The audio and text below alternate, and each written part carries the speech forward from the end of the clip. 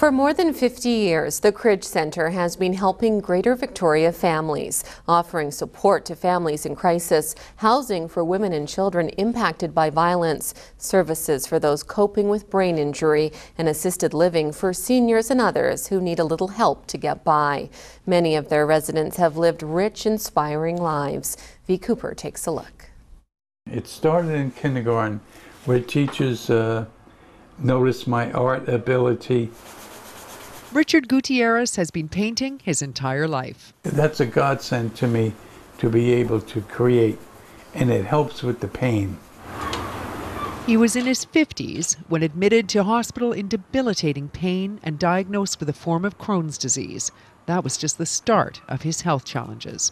My first day of retirement in '98, I had a heart attack. And then in 2003, I had my first stroke.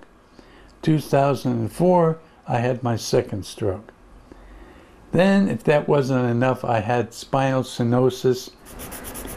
And then to top off everything, I've had anal cancer, and I had treatment for it, so it's in remission. We have some really remarkable people living here. It was 6 years ago that Richard moved into the Cridge Centre for the Family. We support a whole wide variety of people, and so what we say is love is the bottom line. We want to help the community wherever there's need. It's called Richard's Art Book. Richard has a self-published book of his art. When people come, I don't have to drag down the work. I show them from the book. But then they say, well, what else have you done? His passion to create art shows in his love of music, too. Here with the Cridge Centre Bell Choir. Some of these folks had never played a musical instrument before, so it's really fun that they could have this chance at this stage in life.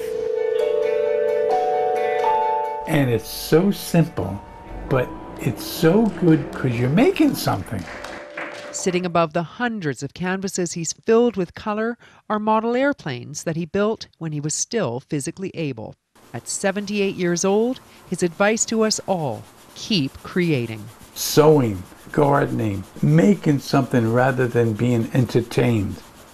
Some people take retirement literally retiring from life.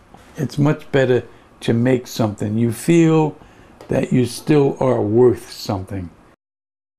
This Check program is brought to you in part by Victoria Foundation, connecting people who care with causes that matter.